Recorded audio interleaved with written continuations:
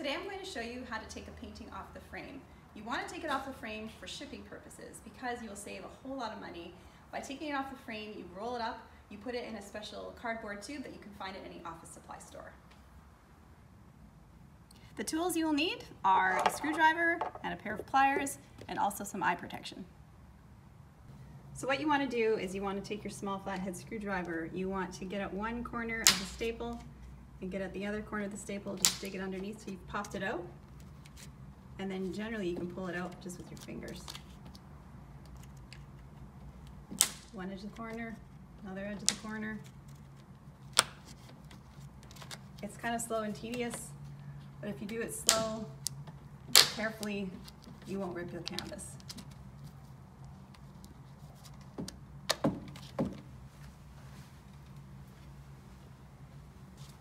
You want to be careful too, wearing eye protection. Sometimes when you're popping these staples out, they can go flying across the room. So protect your eyes.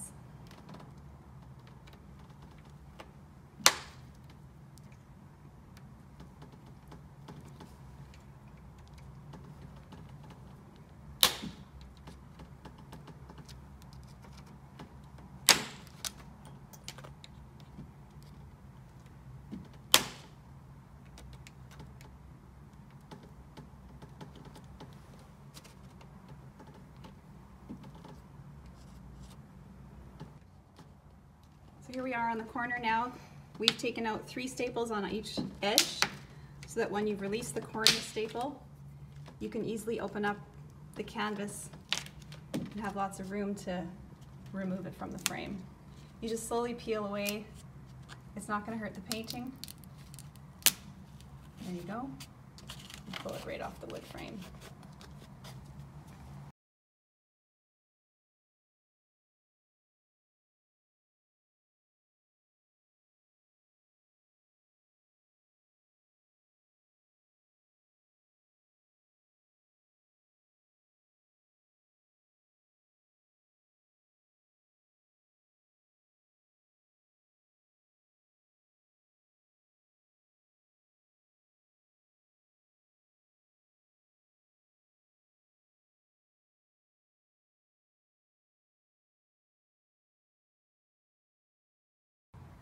So we're taking out the last couple staples.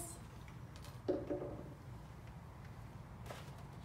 this is what it looks like to take the painting right off the frame.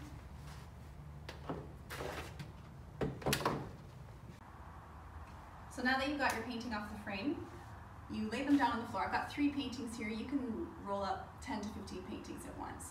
So you want them all facing the same direction, painting facing out, so when you roll up the paintings on the outside. So I've got 3 paintings here, all lined up together, and you roll it up just like a giant carpet.